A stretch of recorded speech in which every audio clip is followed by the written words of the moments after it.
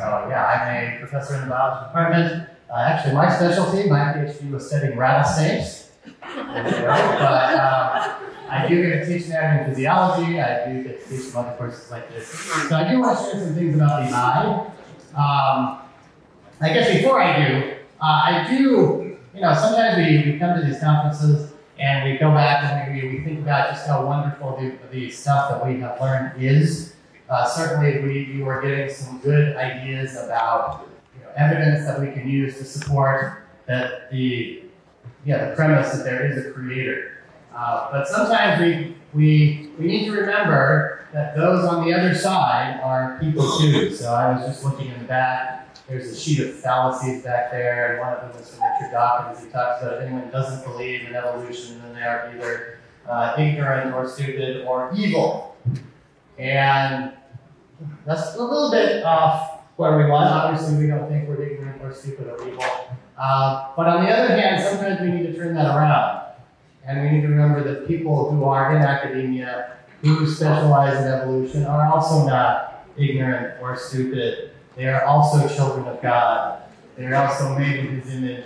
And so, if we ever interact with some of those people, we need to remember that and be respectful and gracious and remember they are also created in the image of God.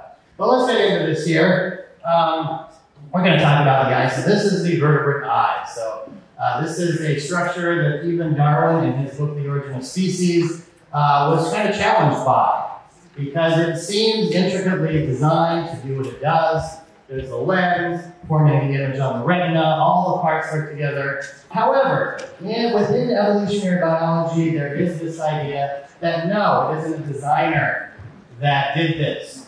If you think back, Gibson last night talked about Richard Dawkins. Richard Dawkins has a book called The Blind Watchmaker. And basically that book, he's arguing that the design, there does seem to be design in biology, but it is a blind designer. There is no foresight. Evolution, the idea just sort of cobbles things together as best it can. It may not be perfect, but it works. And one of the places that comes up is actually talking about the eye. And it's here in the back, right? If we look in the back, actually, let's go back here, right? So, all right, so light obviously comes in through here, which is the cornea, through the lens, and comes back and hits the retina. And it's the retina that people have looked at and said, well, maybe it doesn't seem to make intuitive sense. So here's a picture of the retina, and what we're looking at up here, would be the back of your eye. This part from here down to here, this is the retina. And what you see as you look at it is at the very back you have these cells, these retinal pigmented epithelial cells. They're dark. And right after that are these. These are the rods and cones. So the cones are shaped more like this. These are rods. And that is the actual cell that detects the light. And then in front of that, we have all of this. This is essentially the nerve wiring. All right? And so what people have noted is, as you look at this, if this is the back of the eye and this is the front, light is coming through this direction. Essentially, imagine that you had a bunch of microphones. Let's say you have a choir up on the stage, and instead of facing the microphones towards them, you face the microphones away from them, and you put the cords of the microphone towards them.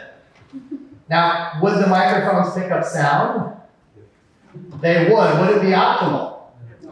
No, and that's what they're pointing out. They're kind of saying, wait a minute, if this were intelligently designed, a designer would have put these light-sensitive cells out in front, out here, and the wiring behind, so the vertebrate retina is wired backwards. And so that is the idea. So this is from a book. This is from a 2018 book by an evolutionary biologist named Lentz here, Nathan Lentz. And what he has said, this is part of his book, is that this is not an optimal design for obvious reasons. The photons of light must travel around the bulk of the photoreceptor cell in order to hit the receiver tucked in the back. When you're speaking into the wrong end of a microphone, you can still make it work, provided that you turn the sensitivity of the microphone way up and you speak loudly. The same principles apply for vision. And so what he's saying then is, because this is a relic of history, somehow evolution got off to the wrong foot and then tried to correct its mistake. We have something that works, but if a designer were to do this, they would do something different. So this is not intelligently designed. It was cobbled together by evolutionary processes. He goes on to say, to date, there is no workable hypothesis to explain why the vertebrate retina is wired backwards. It seems to have been in random development and stuck because correcting it would be very difficult to pull off with sporadic mutations. The only tool evolution has in its toolkit. Now, I was interested because of this idea. He's claiming there is no workable hypothesis. And what I'm going to do here is challenge that notion. I think there is one. And it's interesting that all the parts of it that I have found actually precede 2018. So I kind of think you might have needed to know about this. But anyway, so is it wired backwards? Now, first of all, let's consider what's happening back here. It's actually rather interesting, the amount of energy and the metabolism that happens in these rod and cone cells. They actually are using a whole lot of energy. And the reason for that is that, let's go here. Yeah, there are 92 million rods, 4.6 million cones, roughly, in the back of your eye. These are the light-sensitive cells. And each one of them has to, basically needs to use energy in order to make it work. This is the pigment of the eye, and basically it is the molecule that receives the photon. And every time a photon hits it, it needs a little bit of energy in the form of ATP to reset the system. So just you looking at me, every time a photon that's reflected off of me hits your eye, there's a bit of energy that's needed to reset the system. All right? And so it is burning. The metabolism is very high. It said, that ATP is this gasoline that your cells run on. It says you use about your body's weight worth of ATP every day to run your body. And about 10% of that is actually your retinas, which are only about half a gram in the back of your eye. So it's super high metabolism. And so these cells have to be close to a blood supply. And you see that blood supply back here. That's the next layer that they're up next to. These cells here help facilitate. They absorb waste products in that high metabolism environment. They're trying to supply it with the energy it needs in terms of glucose in that environment.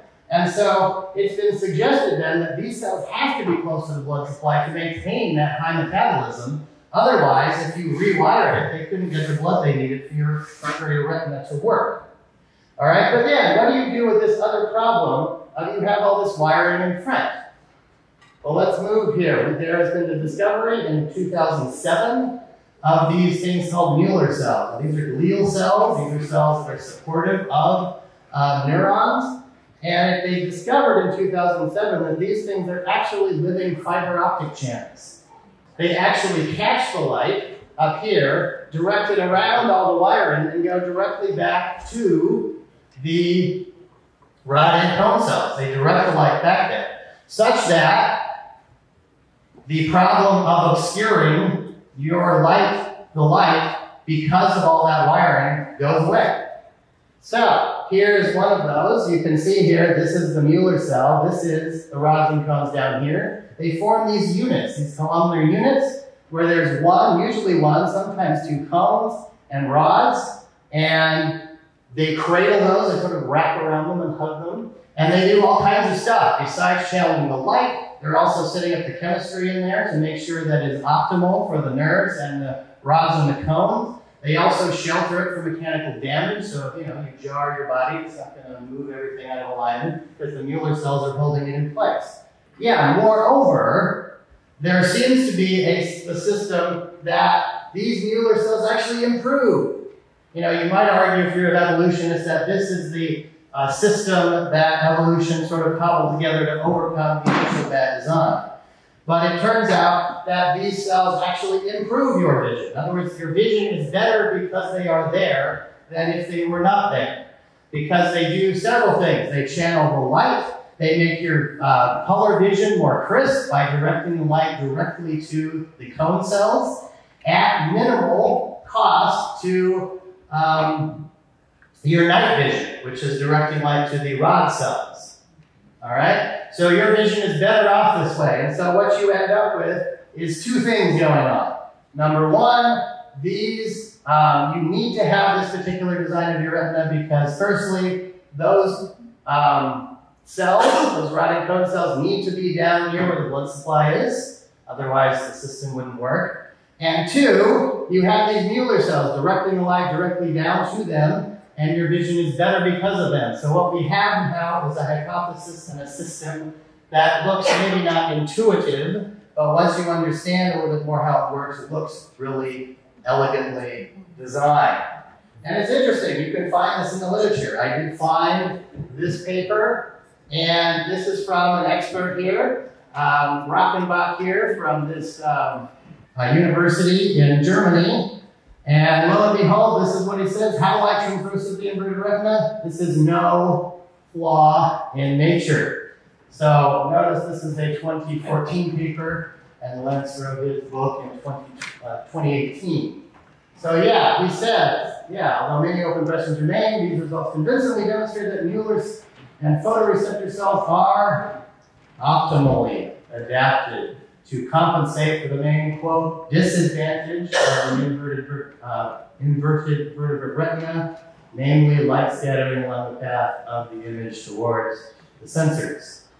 And so we can see a beautiful design here, in spite of the claims otherwise, and we can affirm what Psalms 139:14 says, right? I will praise you because I am fearfully and wonderfully made. Your works are wonderful. I know that full well. Thank you.